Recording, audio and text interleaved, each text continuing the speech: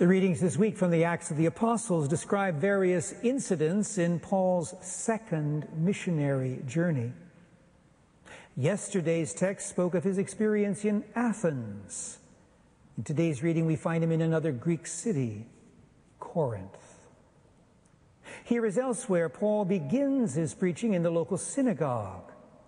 He appeals there both to Jews and to those Gentiles here referred to as worshipers of God, who have been drawn to the synagogue by the moral and religious teaching of the Bible. Although some respond positively to Paul's preaching, others do not. And so he leaves the synagogue and turns to the other groups that make up the majority of the city's population.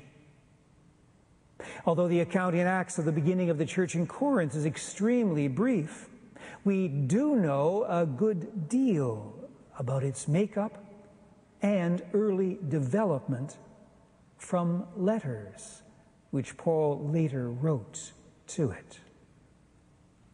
This year, once again, I taught an introduction to the Bible at the undergraduate level at the University of St. Michael's College. In the second term, we studied the Gospel of Luke and the first of Paul's letters to the Corinthians.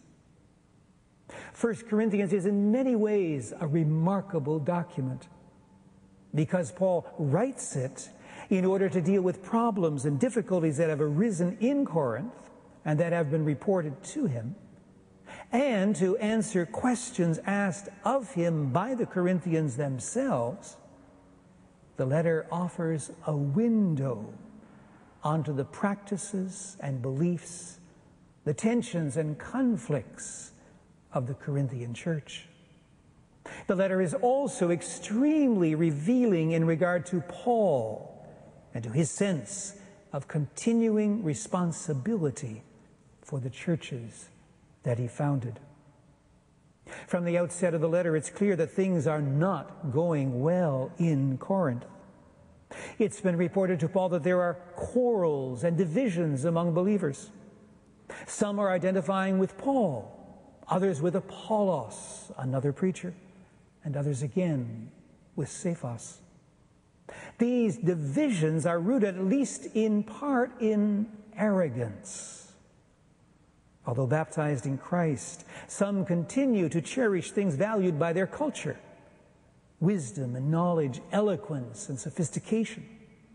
Such people are tending not only to look down on fellow believers less sophisticated than themselves, but also to question Paul's authority and teaching. As they look back at what he did when he was among them, they find him lacking in terms both of the content of his teaching and the style in which he delivered it. Paul's first response to people like that is to remind them that Christianity is not about worldly wisdom, but about the cross of Christ.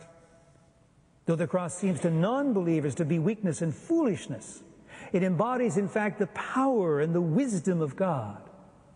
God's foolishness, Paul says, is wiser than human wisdom, and God's weakness is stronger than human strength. Paul has also heard of examples of gross immorality in the community about which people have done nothing. This, he says, is a sign not of spiritual maturity, but of spiritual immaturity.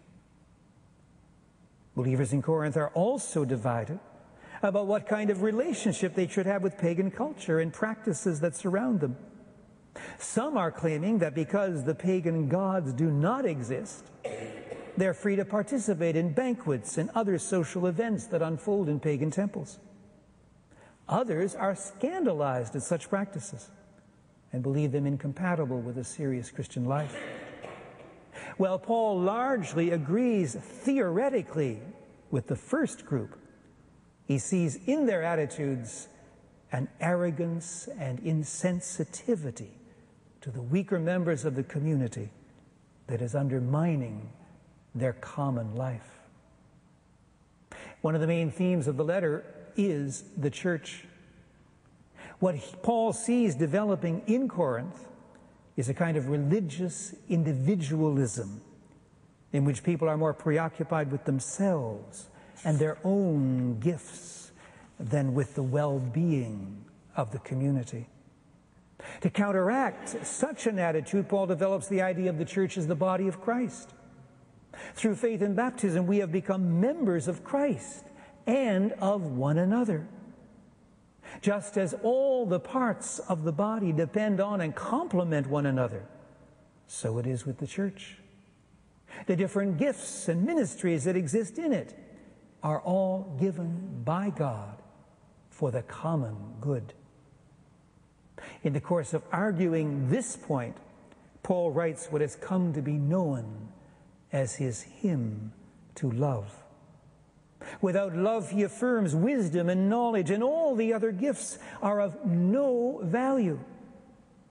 In describing love as patient and kind, as not boastful or arrogant, he directly opposes it to what is going on in Corinth. The divisions in the church have spread even to the Eucharist. At that time, the Eucharist was still celebrated in the context of a meal. People gathered for their weekly celebration in the home of one of the wealthier members of the community.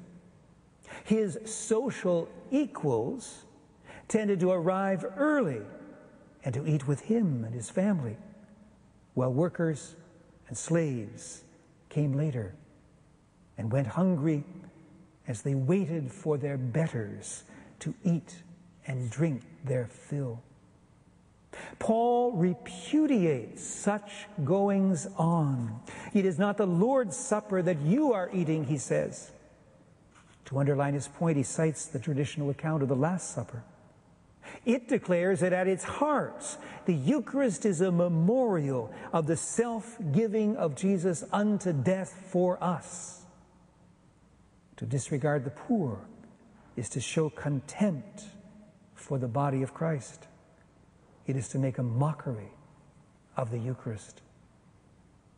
Paul's letter reveals the enormous challenges the first Christians faced in embracing the gospel. One does not learn how to put on Christ overnight. It takes time and effort and the gift of God's Spirit. The initial calling into existence of a community of faith is only the beginning. The community needs to grow and develop. For Paul, there is no better means for it to do so than what he calls the more excellent way of love. Let us now in faith and trust present before God our needs.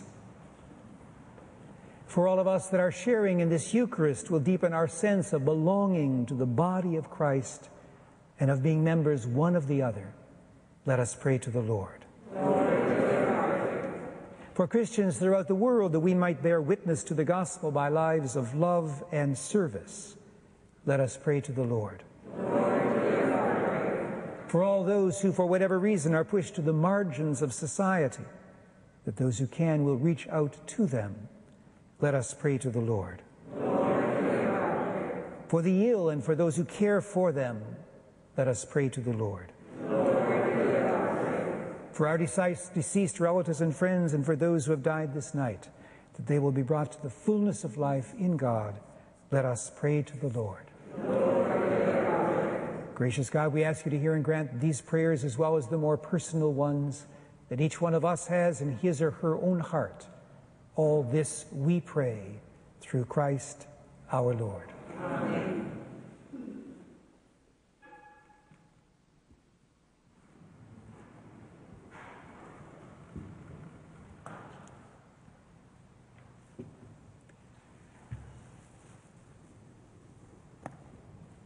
Blessed are you, Lord God of all creation. Through your goodness we have this bread to offer, which earth has given and human hands have made. It will become for us the bread of life.